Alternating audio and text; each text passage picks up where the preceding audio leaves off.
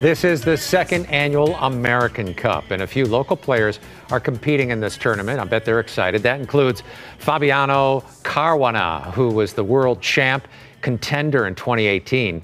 And this is a unique chess tournament compared to others.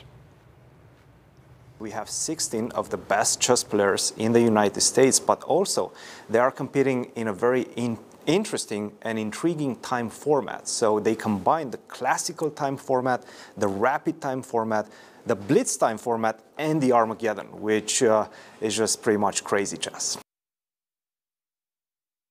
The winner of the tournament, of course, gets bragging rights, plus $300,000 in prize money. The American Cup runs through March 26th.